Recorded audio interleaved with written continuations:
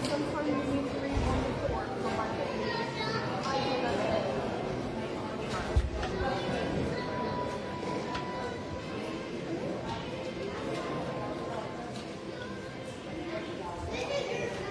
I guess we're ready. Good morning. How's everybody doing today?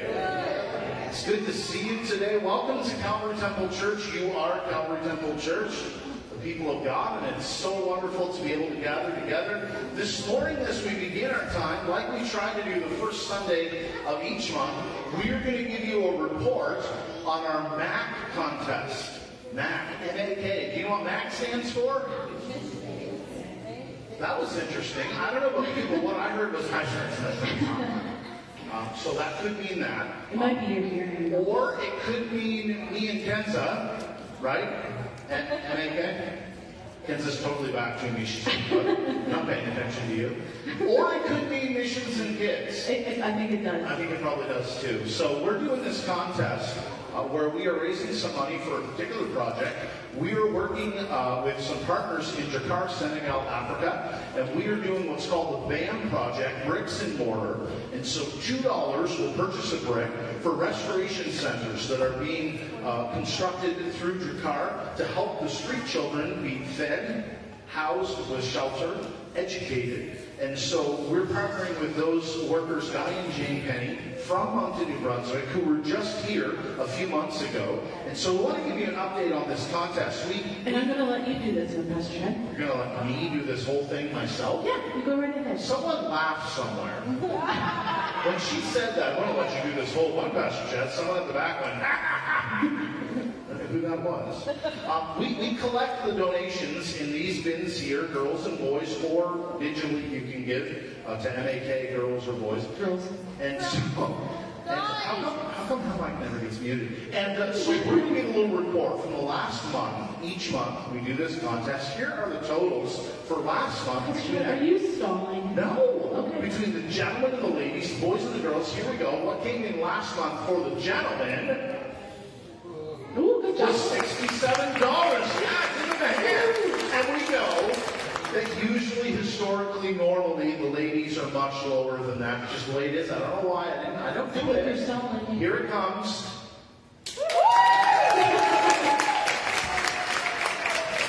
Wow, that's astounding. So that means that our yearly total, How come we've almost caught up. Why are you jumping in? Good job, girl. The whole thing is salad. And then she chimes in. Like, what's up with that? It was just fun. Go back a slide. I didn't even see the other one. I was blabbing. We are now only around $70 less than you. That is slightly frightening. This contest, where we've always been way ahead as the boys, is not like that. No.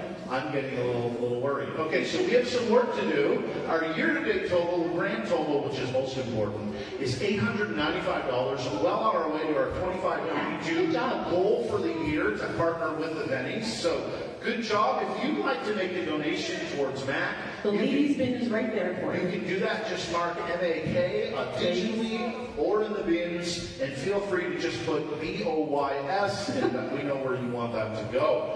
Good stuff. We have one more verbal thing we're going to do, a series of verbal things. Before we move on, we're going to quickly go over our verbal reminders for you today at the top of our service. We do welcome you here today. So glad that all of you are gathered together to worship the Lord, both in person and online. If you'd like more information about us, we'd love to get to know you. Please text the word visitor to our church phone number, 506-634-1688. We can get to know you. You can get to know us. You'll have an instant reply. And please do that today if you can. What is the informational hub of our church? You're so faithful. Thank you, Dawn. Dawn rounds it off and helps me out. Some people just read what's on the screen. They're like, online bulletin. No. The informational hub for our church is our website, www.calvarytemplesj.com. Please go there often. I have 6 spectacular quick verbal reminders to give you today. Number 1, everyone say number 1. I want to give you an update on our church heating furnace oil bill situation. We had a $15,000 bill for the church heating oil system because, of course, through the winter we accumulate bills. And so I want to report today the update as of this past week. We've raised $74,447 towards that $15,000. Let's give the Lord a hand. We only owe now less than half of the bill, $72.53, and so we're doing well with that. You can make a donation today if you wish, mark oil or heating. And we want to continue this spring ministry season without having this bill hanging over us and being able to move forward. So please help us if you can. God is bringing it in. What's happening here tomorrow afternoon? Yeah, we have prayer happening. We have our prayer ministry. It's at 1 o'clock right here in the Tampa area. You can come in person and pray together if you'd like to. Please join us if you can. Number 3.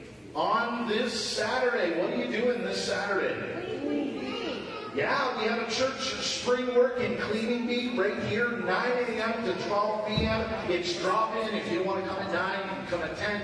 Please come and help us if you can. There's a whole bunch of tasks to be done. There's cleaning and there's tidying, outside work, inside work. If you can do this, you can help us. So if you're able to do this, you can more than help us. Please sign up if you can on the sign-up sheet in the foyer today, just so we can plan for you. Where did I lost you? Number 4. Please help us spread the word to your family and friends. Next Sunday, we have a special draw that's happening. We have a Mother's Day gift basket fundraiser happening right now in our church. People can make a donation to this contest. You can see Stacy, who's in the sound booth, or at the table earlier. You can make a donation in this contest and receive a ballot, 1 ballot per individual. Suggested donation is $5. We have a lovely springtime prize basket with iced tea, coasters, tea towels, juice dispenser, and tray. Donations can be made into the church at any time or through e-transfer or our giving website. And we'll look to draw that next Sunday to see who takes that home. Number 5. What's happening next Sunday?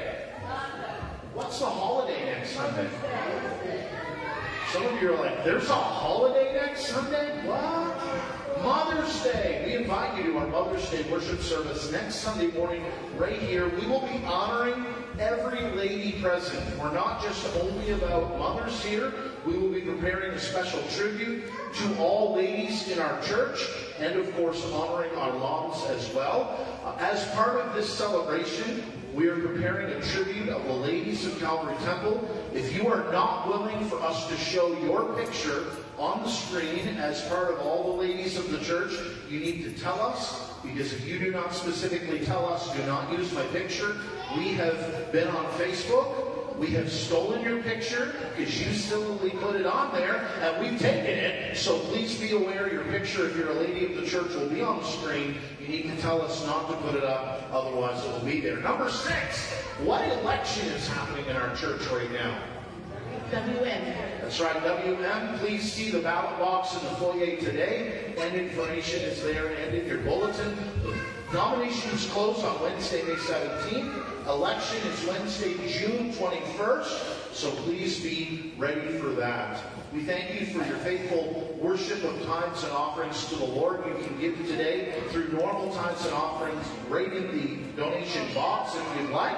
And you can do that digitally as well online. God bless you today. I'm going to turn it over to Daniel, Corey, and the worship team. They're going to lead us in worship today.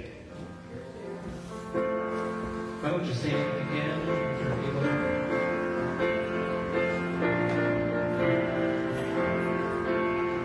What can wash away my sin?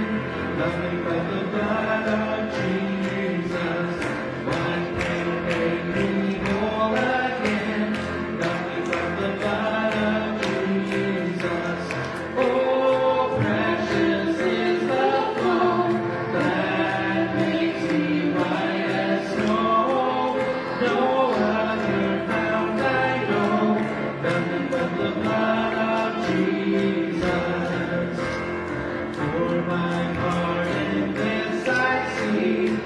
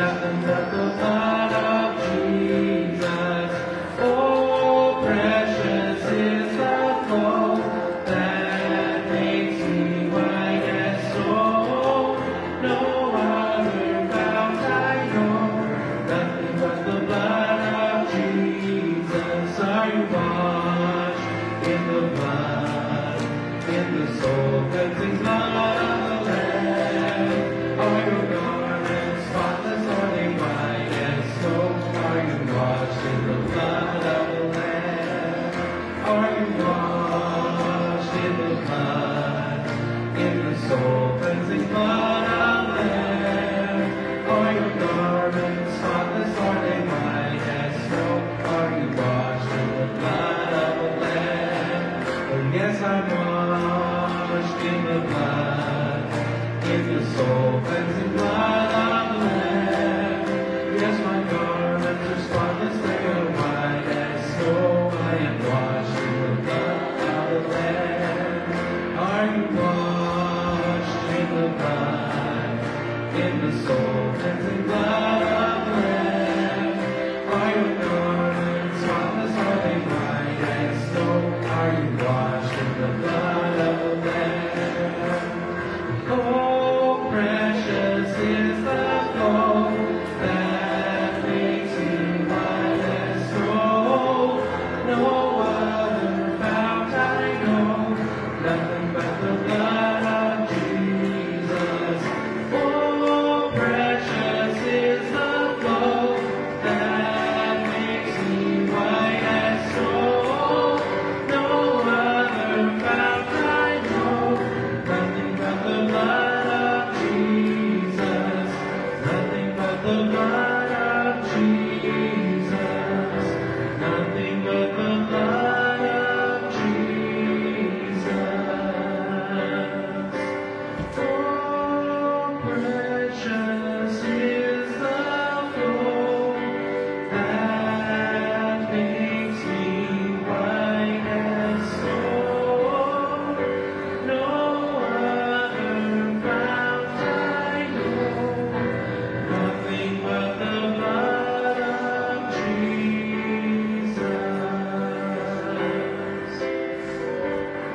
Jesus, thank you for that blood. It washes us white as snow, makes us whole.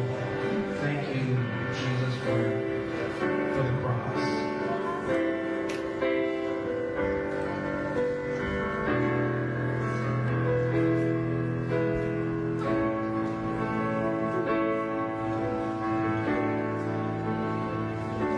See him there, great I am, a crown of thorns upon his head, the Father's heart displayed for us. Oh God, we thank you for the cross.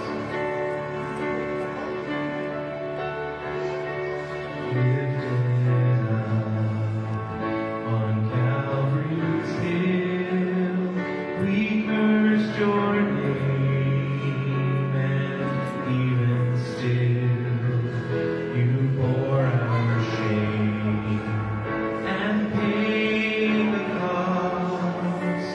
Oh God, we thank you for the cross.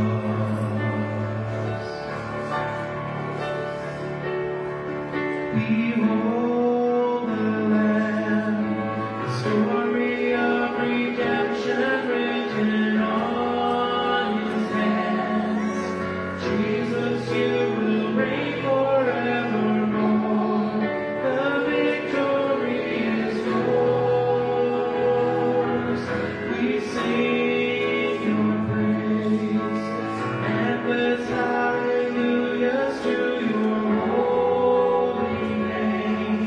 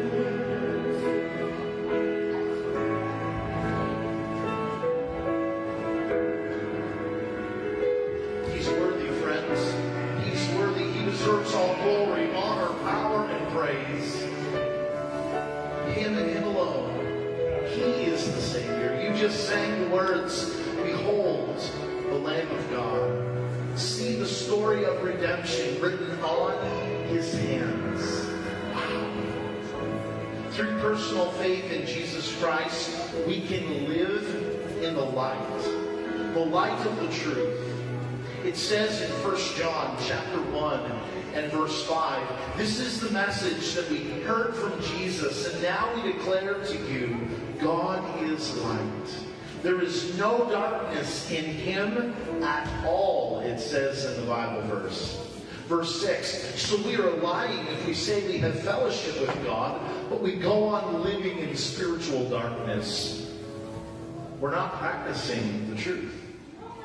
Verse 7 says, "But we are living in the light as God is in the light. Then we have fellowship with each other, and the blood of Jesus, his Son, cleanses us from all sins." Isn't that wonderful? This was actually written to believers in Jesus. Sometimes we can think of this verse only for people that haven't put their faith in Jesus, for people who haven't trusted Jesus. But John goes on to say in verse 8 of 1 John 1, if we claim we have no sin, we're only fooling ourselves and we're not living in the truth. But if we confess our sins to him, he is faithful and just to forgive us of our sins, to cleanse us from all wickedness.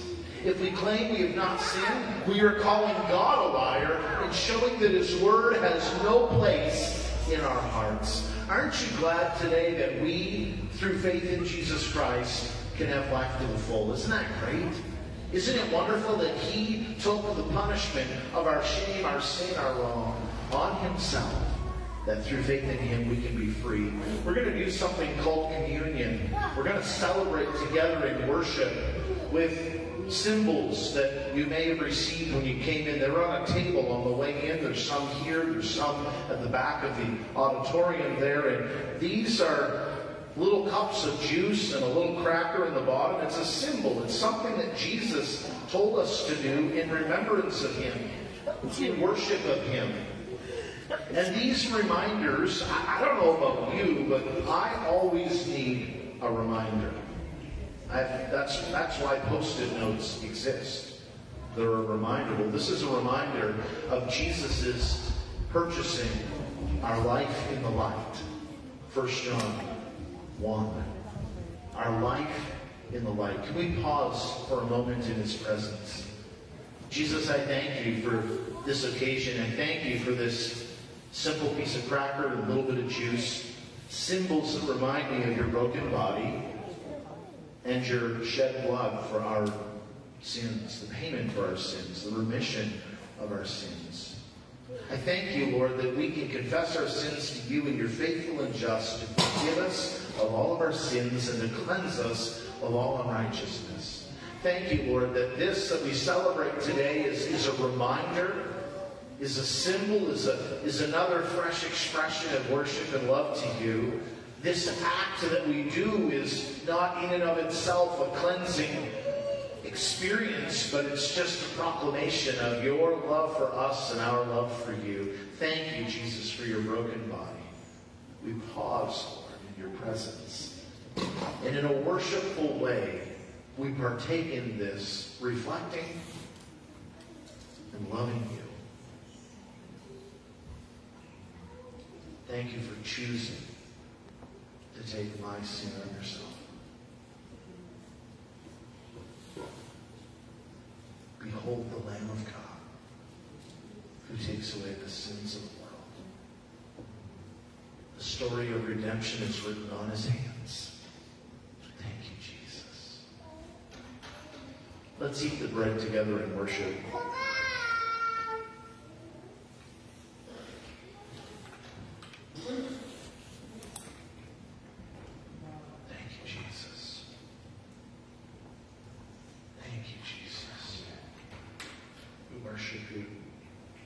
Praise you. We love you.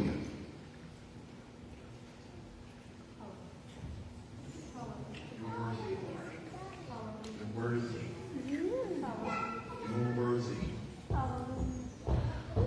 Lord, as we hold this cup of juice, we praise you that we can live in the light as you are light. That we have fellowship with you. We have fellowship with one another. And the blood of Jesus cleanses us from all sin. 1 John 1:7. We praise you, Lord. We thank you. We're forever grateful.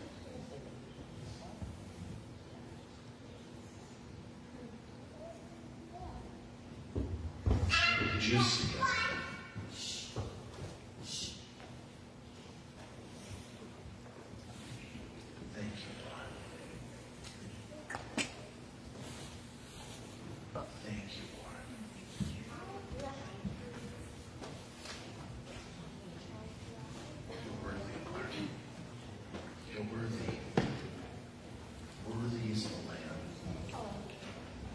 worship the Lord, then we're going to pray.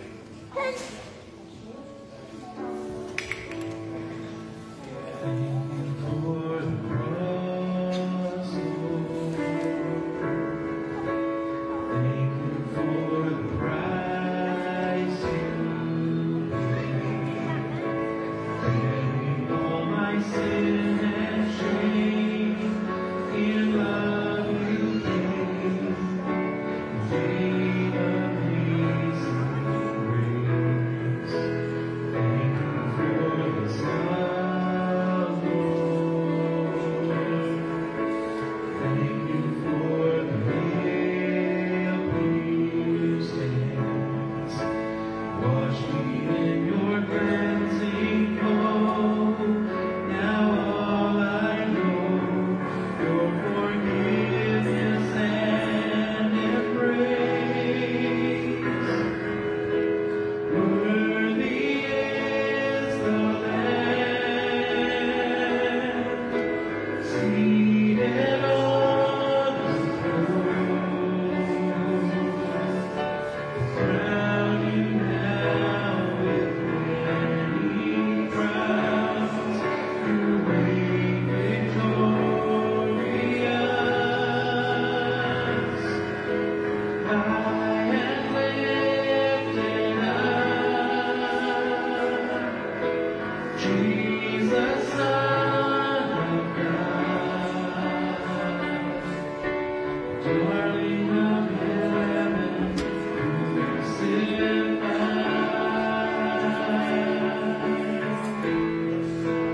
Worthy is the Lamb. Worthy is the Lamb. Thank you for the cross, Lord. Thank you for the price you paid, bearing all my sin and shame. In love you came, gave amazing grace. Thank you for this love, Lord. Thank you for the nail-pierced hands. Wash me in your cleansing flow. Now all I know is your forgiveness and embrace. Worthy is the Lamb, seated on the throne. Crown you now with many crowns. You reign victorious. You are high and lifted up, Jesus, Son of God, darling of heaven, crucified.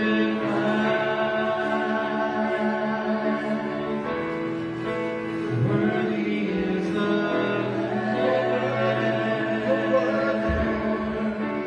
Worthy is the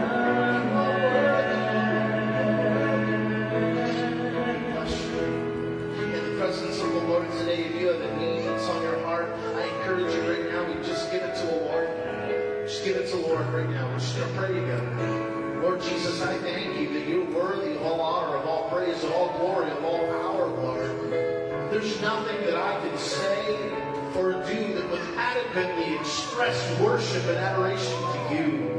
You deserve, Lord, every breath that I can muster, every word that I can say, every worshipful thought, every loving expression. You deserve all of it, Lord, because there's none like you. Your Savior, your healer, your baptizer, your rescuer, your provider. So, Lord, in this very moment, we come to you with the needs that lay our hearts. You see, Lord, sick bodies that need to be healed, desperate situations, Lord, People who are very, very discouraged today. Individuals who are struggling under the weight of financial difficulty. People that are experiencing conflict in relationships, Lord. People that are struggling under the crushing weight of grief, Lord. People that are experiencing the challenges of debt.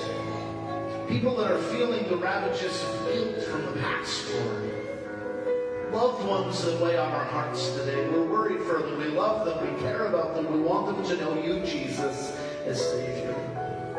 You see, Lord, these and much more needs than these, so we give them to you. We can't handle them. We weren't designed to handle them. We can't handle the stress. We can't handle the worry, but you can, God. You're the miracle-working God. You're the God of the impossible. So, Lord, we give you those things right now in the name of Jesus. In our hearts and our minds, we relinquish them. We say, God, you take it. You take it. You take it. We can't. Do miracle works for your name's sake, God. Do the impossible. Work supernaturally. Pray today for Toby, Lord, who was burnt this morning, the little boy that comes to Play Cafe. We just pray that you would work in that situation, help his family, help his mom and his siblings, and we just pray that you would have your way. In the name of Jesus, Lord, we worship you. We praise you. We love you. We proclaim you with our hearts and our words. You, Jesus, are the hope of the world. You, Jesus, are the Savior. We bless you, Lord. Can we sing this song again and worship the Lord? Pull all the stops out, friends. Let's just love him for a couple more minutes together. Thank you for the cross, Lord. Thank you for the price, Lord. What a price was paid. Bearing all my sin and shame. All of our sin on himself. In love you gave. In love he came. What amazing grace. Thank you for this love, Lord. Thank you, Lord. Thank you. Thank you for the things Thank you, Jesus. wash me in your cleansing flow. Now all I know, your forgiveness. Know his forgiveness today. Know his embrace today. Know his forgiveness. He's worthy. He's worthy. Seated on the throne. We crown you now with many crowns. Crown you now with many crowns. You reign victorious. High and lifted up. Jesus, the Son of God. Jesus, Son of God, the darling of heaven, crucified.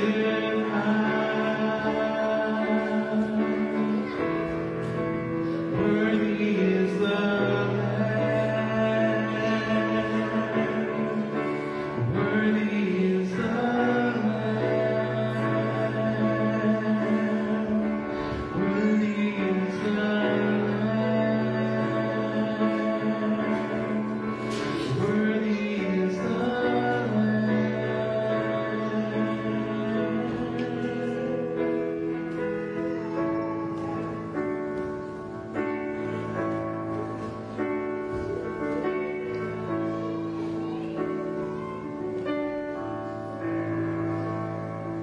Thank you, Jesus. God bless you. You may be seated. The children are now dismissed to their program downstairs. An exciting one today with both pastors Chad and Laura. Parents and guardians, don't forget to sign them in, and then don't forget to sign them back out. Pick them up after. Once they're dismissed, I'm going to invite Pastor O'Coin, who's going to be our very special speaker today. Yes, let's give him a hand. He's actually going to be going away soon for the summer. Right before a very significant birthday, perhaps. But I'm just going to leave it at that. You can ask him about it.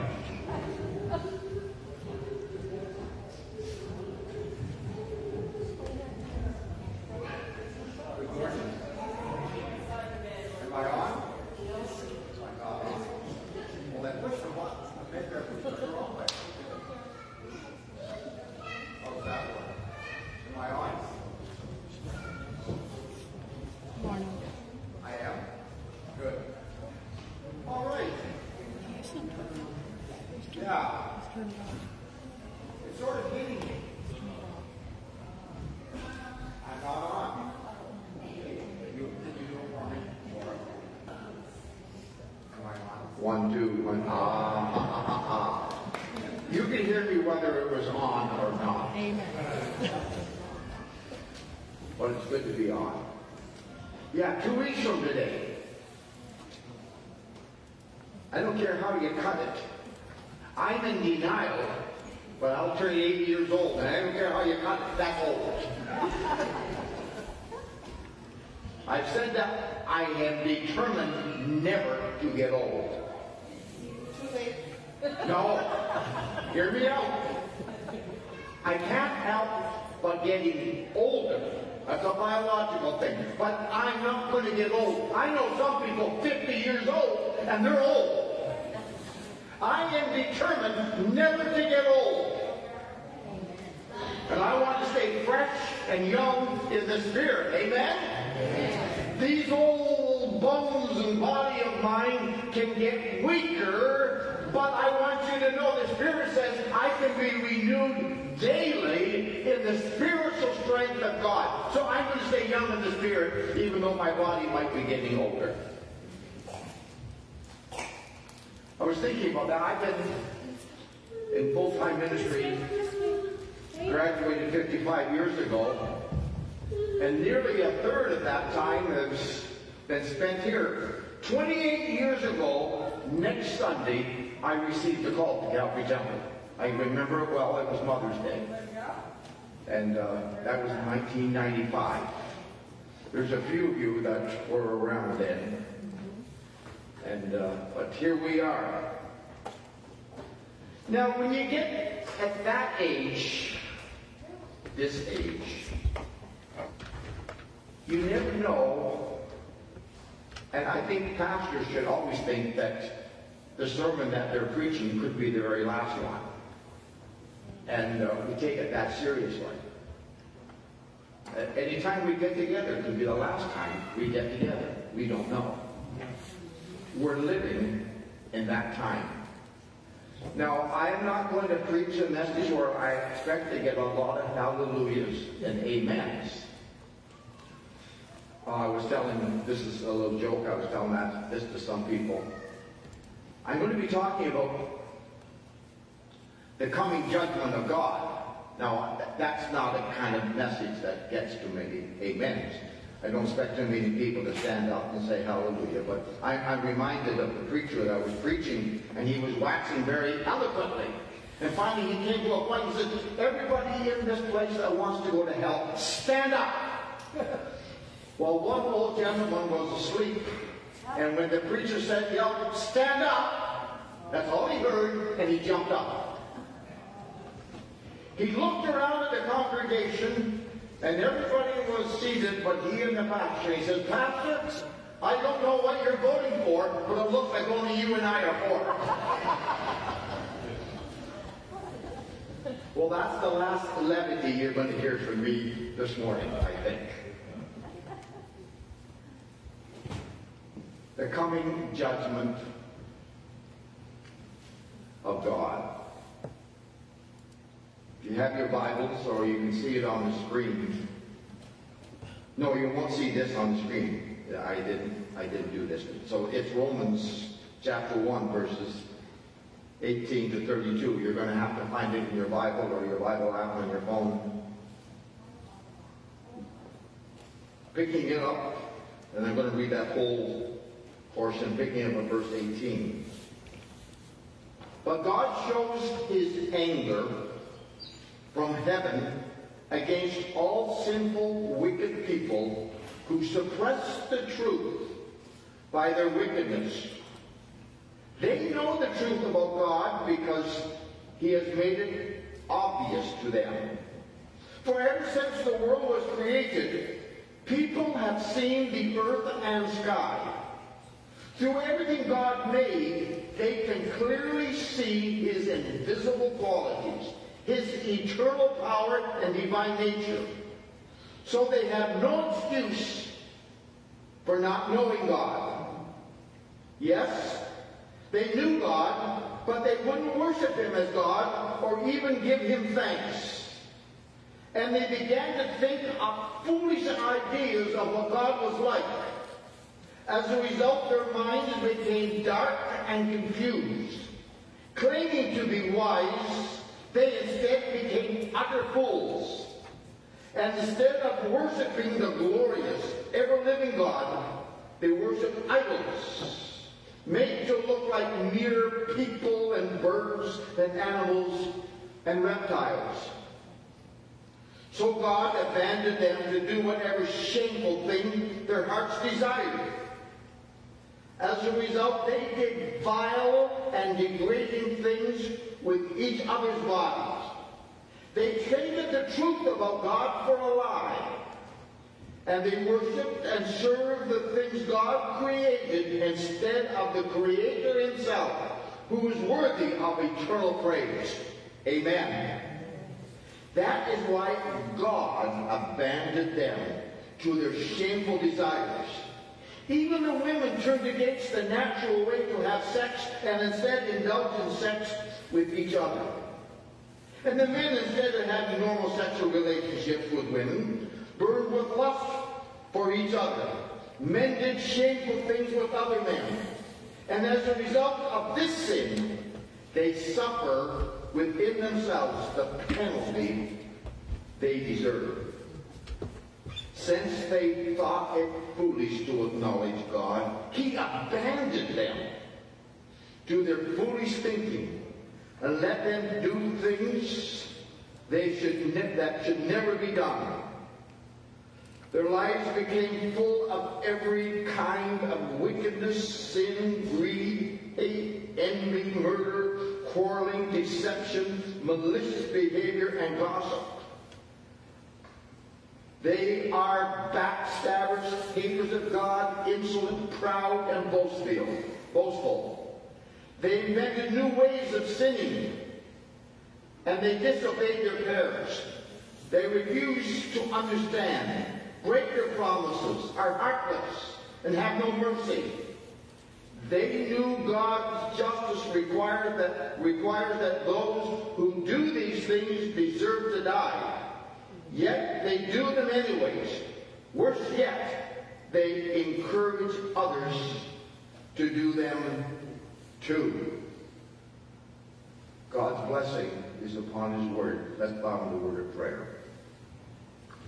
Father, I just pray that you will hide me behind the cross this morning. And I pray that you'll give me the right words to say and the right words not to say. To speak boldly where I should, and not to speak where I shouldn't. I pray for your wisdom and for your direction. I pray for an anointing upon the Word of God this morning. Speak to us, I pray, in Jesus' name. Amen. I want you to know I believe this book, from Genesis to the Maps. This is the authoritative Word of God. It has been God-breathed.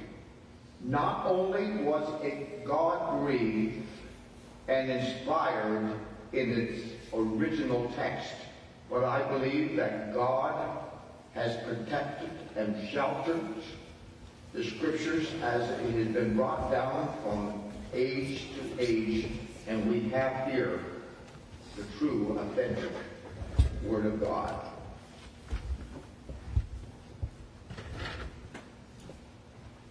The scripture that I just read, whether we like it or not, is the Word of God. And God, and the things that are depicted there, it's like reading the paper. The things that are depicted that people were doing, they are doing today like never before. And God says, those that do such things,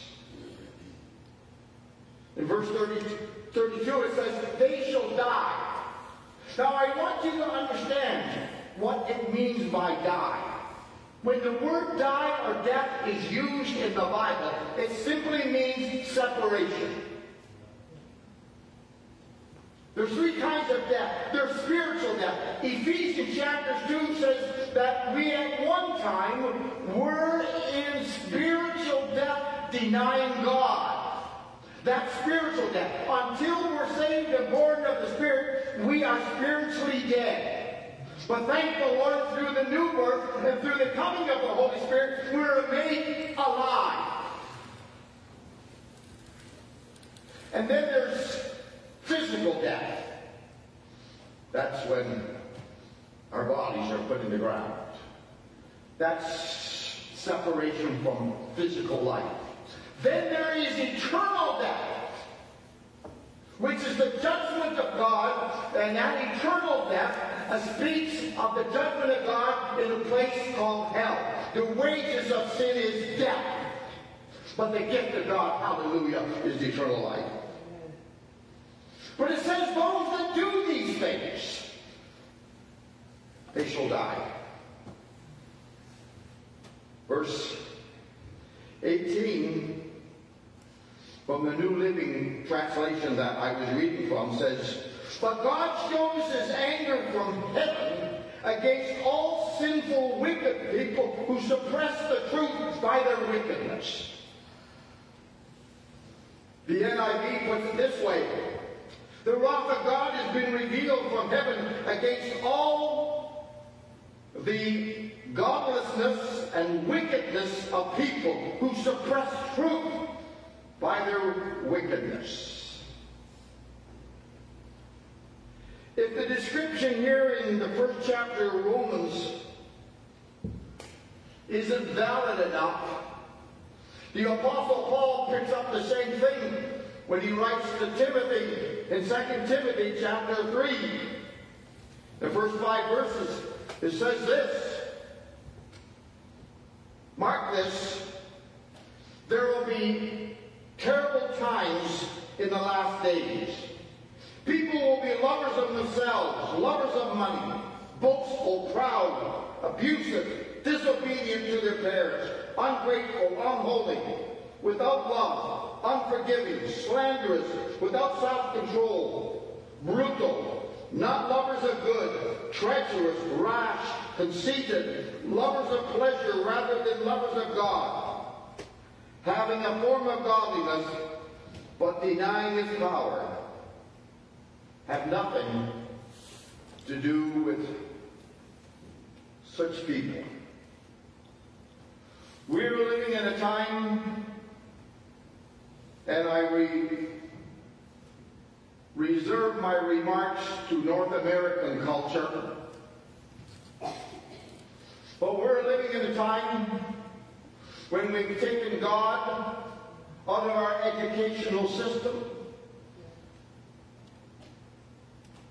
For the most part, we've taken God out of government and out of society in general. And rather than having a society that respects God and spiritual things, we have become a secular society. It wasn't that long ago when the province of Quebec emphasized that we are no longer a religious society, we are a cultural society that gives no place for religion.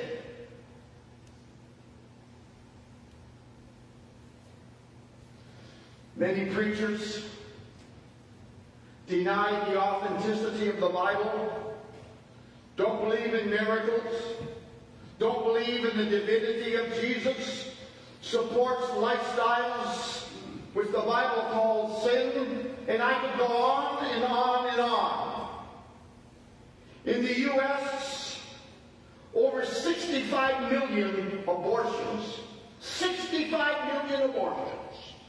That's more than the total population of Canada have been aborted. 3,000 abortions occur every day in the United States.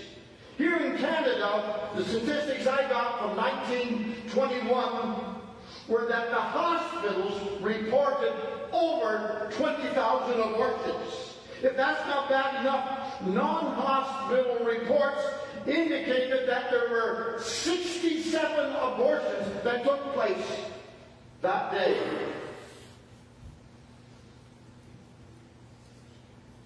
Be very sure that judgment is coming.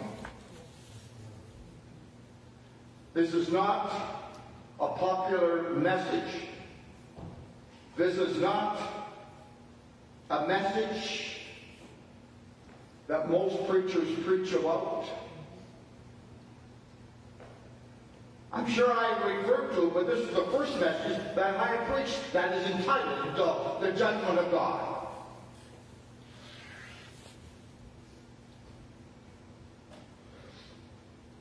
Yet, the judgment of God is an important doctrine of the Word of God. Our text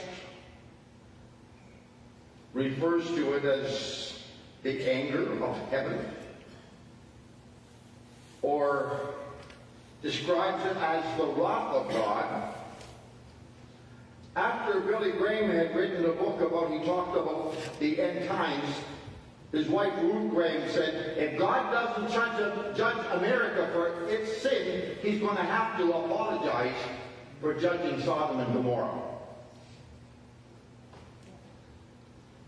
A great portion of the book of Revelation deals with the judgment on the wrath of God. But let us consider some other scriptures. And they'll be on the screen for you. Psalms 96:13 says, let all creation rejoice before the Lord, for he comes. He comes to judge the world. He will judge the world in righteousness, and the people in his faithfulness. Ecclesiastes 12:14. God will bring every deed to judgment, including every hidden thing, whether good or evil. John 3:18 says this, whoever believes in him is not condemned, but whoever does not believe stands condemned already, because they have not believed in the name of God's only Son. Romans 2:5 says, but because of your stubbornness and unrepentant heart, you are storing up wrath against yourself for the day of God's wrath, when his righteous judgment will be revealed. 2 Timothy 4:1 says, in the presence of God and of Jesus Christ, who will judge the living and dead, and in view of his appearing and his kingdom, I give you this charge. And he goes on to say, the charge to young Timothy would preach the word, be instant in season and out of season, and other things that he's told Timothy that he should do in light of the coming judgment of God. 1 Peter 4:5 says, but they will have to give account to him who is ready to judge the living and the dead. One more verse. 2 Peter 3:7. By the same word, The present heavens and earth are reserved for fire, being kept for the day of judgment and destruction of the ungodly.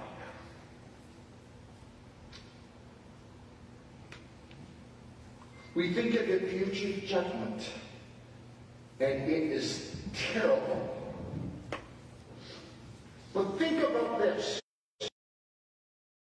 The greatest of the judgments of Romans 1 is when a society becomes so bad that God gives up on the society and lets them do whatever they want to do. It would seem to me that that's about where we're at in North America. Thank God if we're saved and we want to follow God, that He corrects and He deals and He admonishes. But when a society or a person or people go too far, it says that my Spirit will not always strive with people, but He will abandon them to let people do whatever they want to do. That's the worst kind of judgment.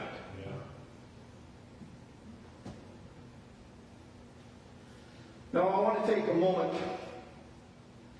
How are we to view the coming judgment of God that's going to come upon this world? Well, I want to view it from three perspectives. I want to view it from a humanistic point of view. By a humanistic point of view, I mean something like what Solomon saw. When in Ecclesiastes, he says that he saw everything under the sun from a natural point of view. And when he looked at things from a natural point of view, he said, life doesn't have a purpose, it has no meaning. When we remove God from the equation, and we don't want to admit that there is a God, then life becomes meaningless. And people lose hope. And there's an escalating of depression. Men's hearts failing them from fear and suicide, which is almost a pandemic in certain areas.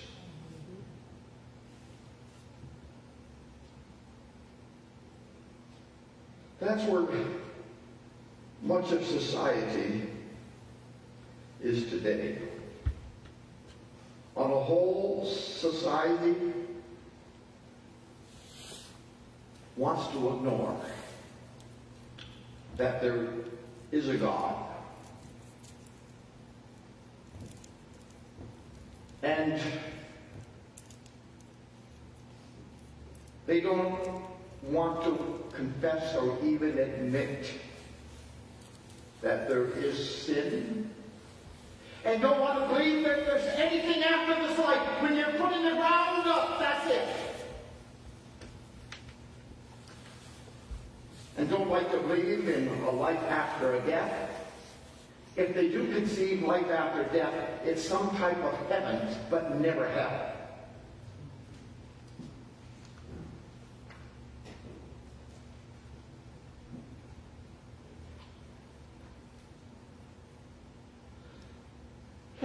That's the way the world deals with this. See, they don't want to believe that there's going to be any consequences for the way we live. So they can't accept that there's any judgment or there's any hell. So how do they view this idea of the judgment of God? They just want to ignore it. They don't even want to admit it. But let us view this from a biblical perspective. The Bible is very clear that God will judge wickedness and sin. In his dealings in the Old Testament with the nation of Israel, we see over and over and over again how God judged his people when they forgot him and turned their back on God and started serving other gods.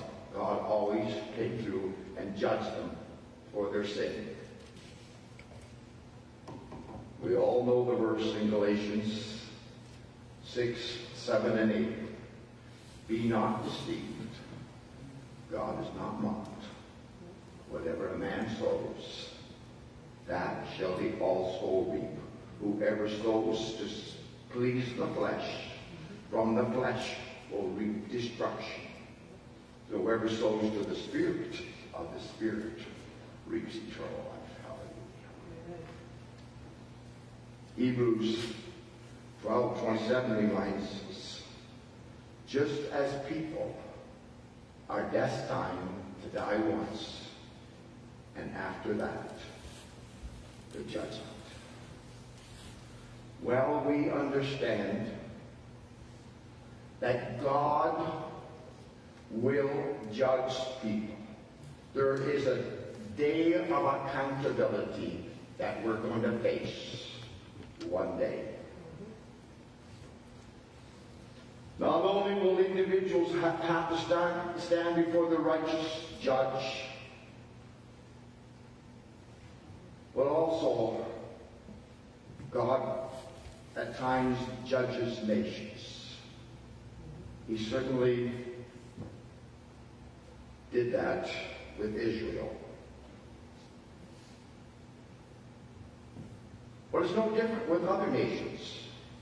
Ezekiel tells us in Ezekiel 14:12-13, the word of the Lord came unto me, Son of man, if a country sins against me by being unfaithful, and I stretch out my hand against them to cut them off, they will be judged.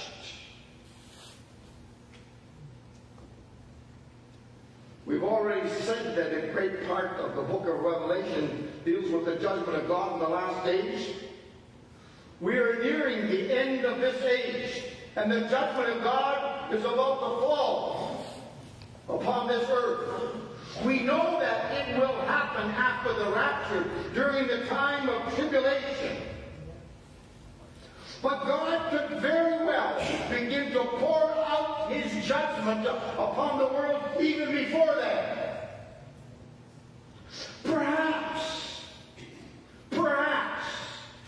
events like 9/11 and the increased number of natural disasters is a sign that the judgment of God is already starting to fall upon this world.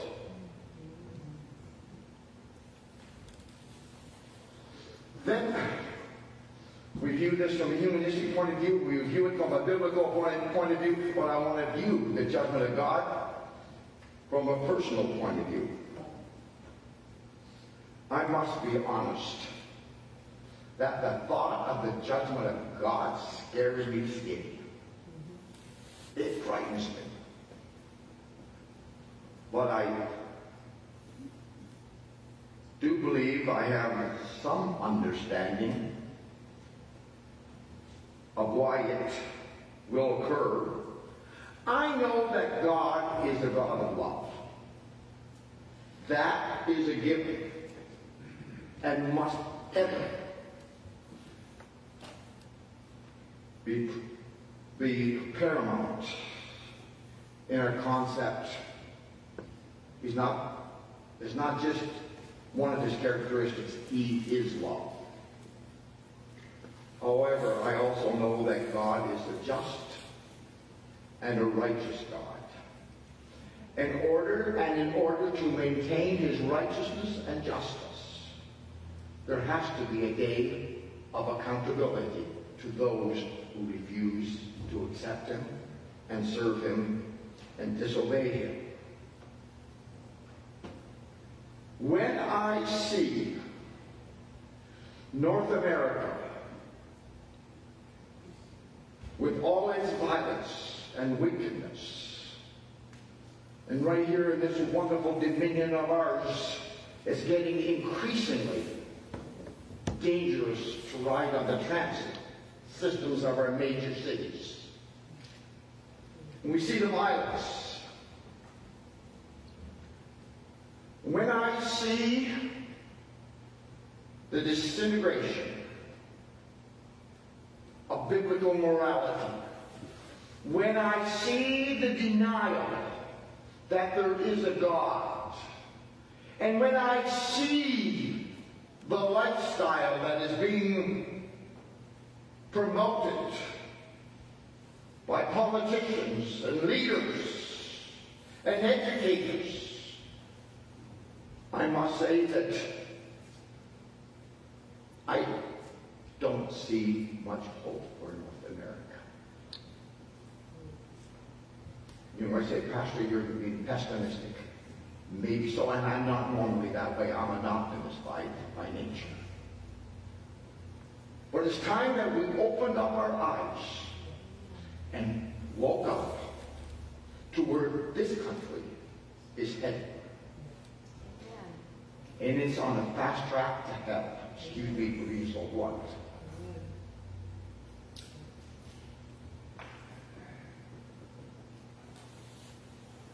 So how are we to respond to this? That's a good question. Well, if we're the humanists that deny that there is a God and deny that there's any accountability for our actions, then if you have that kind of attitude, you're going to say, there's no consequences.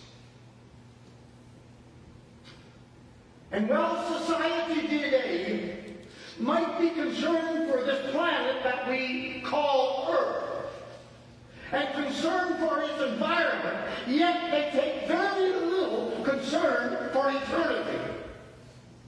Well, it is true we need to be concerned for this planet, but I want you to know that there is a day of judgment coming. There is something more important than the environment, and it's in our eternal destiny. We need to wake up.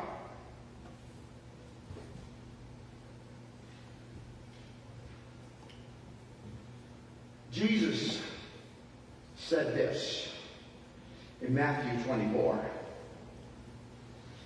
As it was in the days of Noah, and remember this, the flood was the judgment of God upon that antediluvian world that denied God, that their thoughts were only continually wicked.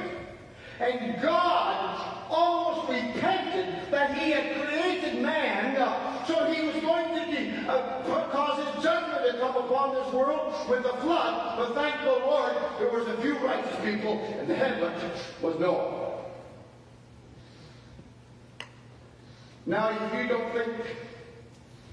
you think the flood story of Genesis chapter 4, I think it is a fable, then you've got to say that Jesus wasn't telling the truth when he says, as it was in the days of Noah. Jesus believed in the flood. It's in the red print in your Bible. But here's what he said. As it was in the days of Noah, so shall it be at the coming of the Son of Man. For in the days before the flood, people were eating and drinking and marrying and giving in marriage up till the day Noah entered the ark. And they knew nothing about what would happen until the flood and took them all away. That's how it will be at the coming of the Son of Man. Now, I think it's very interesting. Jesus didn't give the whole story. If you just read the words of Jesus, he said they were eating, drinking, marrying, and giving in marriage. In other words, they were just going on oblivious to what was about to happen. Now we know that they were doing a lot of wicked things. But the point that Jesus is making, and this is where we're at in the world today, we're living in a society of denial. that the judgment of God is about having, eating, drinking, just eat, drink, and be merry, for tomorrow we'll die. And when they say die, they don't mean judgment. They mean they're just going to become dust in the ground. But interestingly, they said that they didn't even know that destruction was coming. And yet, Noah, for all the time that he was building that ark, was warning them. But they didn't hear. They were deaf.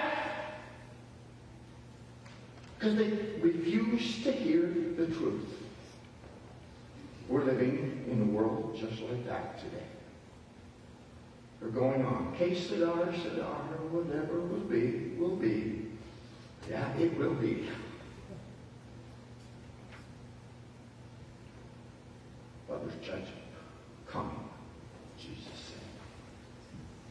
Most people just ignore it, pretend it doesn't exist. But then there's another group of people that are very cynical and come against the church and come against the gospel. And Peter deals with that kind of people also in 1 Peter 3:3-7. Above all, you must understand that in the last days, scoffers will come, scoffing and following their own evil desires. They will say, where is this coming he promised? Ever since our ancestors died, everything goes on as it has since the beginning of creation. But they deliberately forget that long ago, by God's word, the heavens came into being, and the earth was formed out of the waters and by the waters, and by these waters also. The world at that time was deluged and destroyed. By the same word, the present heavens and earth are reserved for fire, being kept for the day of judgment and destruction of the ungodly. Thus says God. Just as truly as the world was judged because of its sin through the flood, it's going to be judged again, only this time by fire.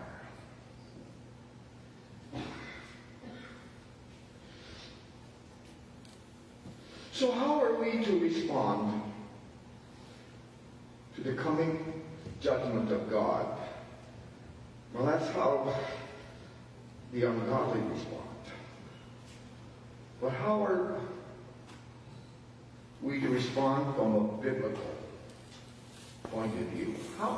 From a biblical point of view, how to respond to all this? The first thing that I would like to say from a biblical point of view is that we need to understand biblical prophecy. We need to understand the Word of God, and we need to understand the day in which we live. In 1 Chronicles 12:32, we read that the men of Issachar had an understanding of the times. People, we need to have an understanding of the times. We need to have an understanding of where we live in relationship to the coming day of the Lord. You may say, oh, well, Pastor, no one knows the hour or the day. That's true, but I want you to hear the Word of God. Well, we might not understand the day and the hour. We can understand the days that we live in and where it is in relationship to the coming judgment of God. Look at 1 Thessalonians 5:4-8. Speaking to the church. But you, brothers and sisters, are not in darkness, that day should surprise you like a thief. You are all children of light and children of the day. We do not belong to the night or to the darkness. So then, let us not be like others who are asleep, but let us be awake and be sober. For those who sleep, sleep in the night, and those who get drunk in the night. But since you belong to the day, let us be sober, putting on faith and love as a breastplate, and the hope of salvation as a helmet. We ought to be on the vigil. We need to watch. We need to be ready. We don't want to be like the 5 foolish virgins. We need to have our lamps trimmed and be ready, for Jesus is about to break the eastern sky.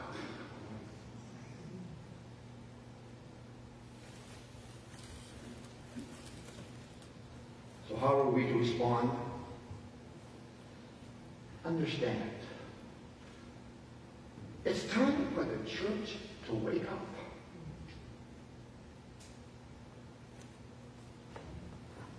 This brings me to the last one. How are we to respond from a personal point of view? How am I to respond? Well, I've got good news here. First and foremost, understand that if you're a born-again Christian, that your sins have already been dealt and judged for on the cross.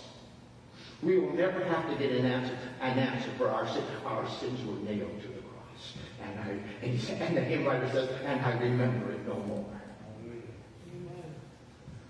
Paul said, there is therefore now no condemnation to those that are in Christ Jesus. I do not live under condemnation. I do not live under the fear of the wrath and the judgment of God. That was taken care of. Jesus took care of it 2,000 years ago. The wrath of God was poured upon him the day that Jesus said, my God, why hast you forsaken me? At that moment, the sins of the world were placed upon Jesus. The wages of sin is death. He didn't die for his sin. He had no sin. He died for your sin. He died for my sin. He died for the sins of all who put their faith in Jesus Christ and the finished work of the cross. Hallelujah. This is the point where you might not have been able to say amen, but at this point, someone say hallelujah. This is the good news. Hallelujah. Then, well, the thought of a coming judgment upon this world for its sins and disobedience is a very depressing thought. There is still hope for a coming revival and a moving of the Holy Spirit. I must say, from the natural point of view, and from looking at our contemporary society here in North America, I don't see much hope. I see the impending judgment of God coming upon this continent that once had a faith in God, that have turned their back on God. That's all. I know there's exceptions. I know there's some great churches, and I know they got them. But I know I'm talking about general society.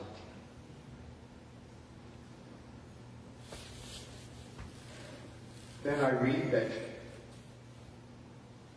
in Thessalonians in the last days there's going to be a falling away.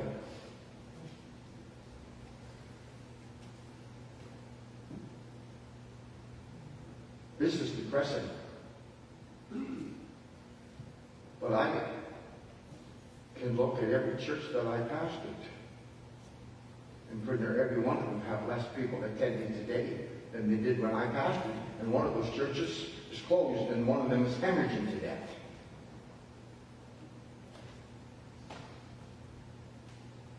Let's not deny it.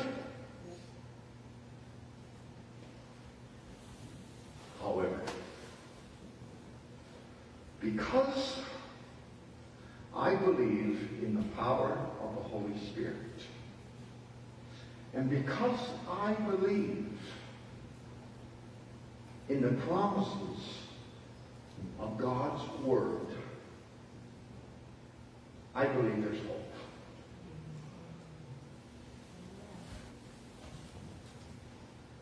I preached here a little while ago about Ezekiel's vision of the dry bones.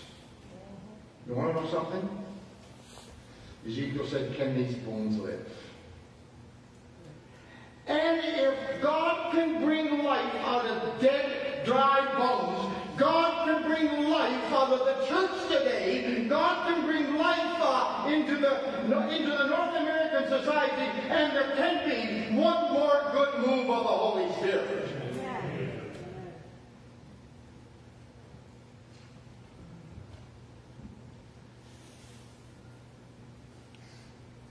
Judgment is coming upon this world as sure as it did in Noah's time. But there can be a move of God. I want you to know that 2 Chronicles 7:14 still is true. If my people who are called by my name will humble themselves and pray and seek my face and turn from their wicked ways, then will I hear from heaven and forgive their sin and heal their land. Someone has it, an amen. Amen.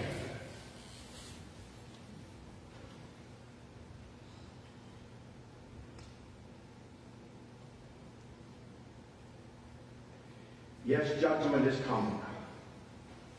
But this is no time to throw in the sponge and to give up. God can still pour out His Spirit. One more time. I say, Lord, give us one more revival. Give us a fresh move of the Holy Spirit. The only thing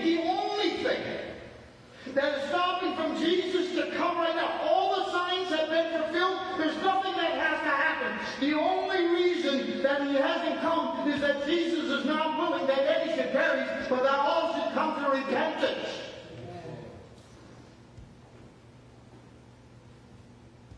Thank the Lord, we're still in the day of grace.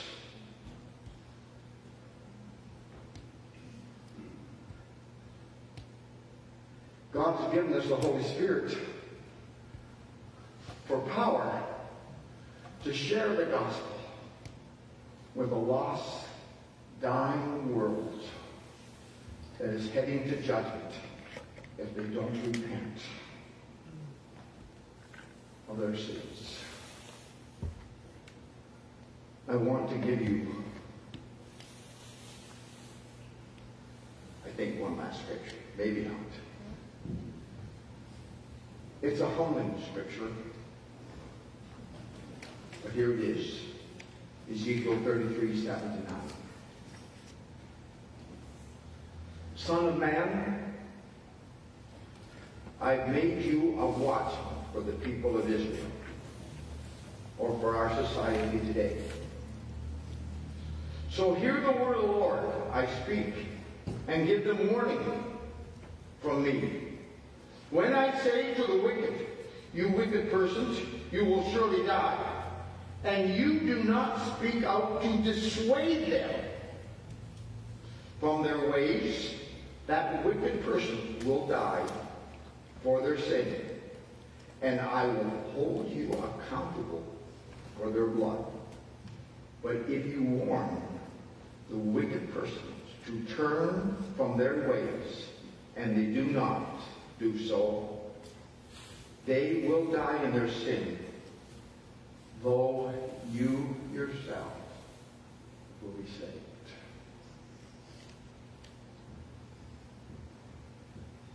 We need some modern day John the Baptist declaring, prepare you the way of the Lord. Church, we are all to be John the Baptist. in these last days, before Jesus comes back again, we need to be a voice in the wilderness, crying, prepared ye the way of the Lord. Well, it wasn't my last scripture. I give you one more.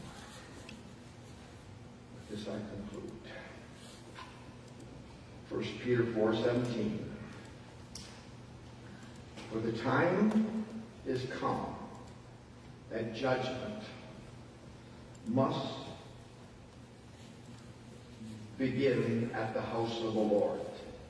And if it first begins with us, what shall be the end of them that obey not the gospel of God? Worship team, come please.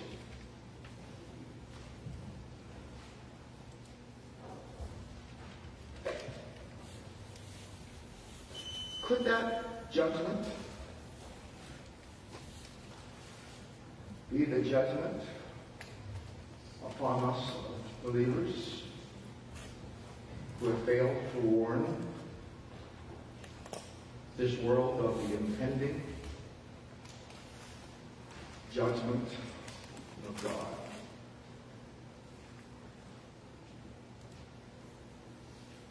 I don't know how you are going to respond to this message. But if there's one person that needed to hear this message, if I prepared this message for only one person, it was prepared for me. And I'm going to be the first to get to the altar this morning. Would you stand with us as Daniel leads us? And if you feel like responding and coming to this altar, look, if you don't know Jesus, you better get to this altar. Jesus Christ is coming soon, and you need to get ready. You need to receive Jesus into your heart. But we as Christians need to understand. Jesus said, you look unto the harvest and you say, you think there's 4 months, but I say unto you, the fields are already ripe to harvest. We don't have the luxury of time.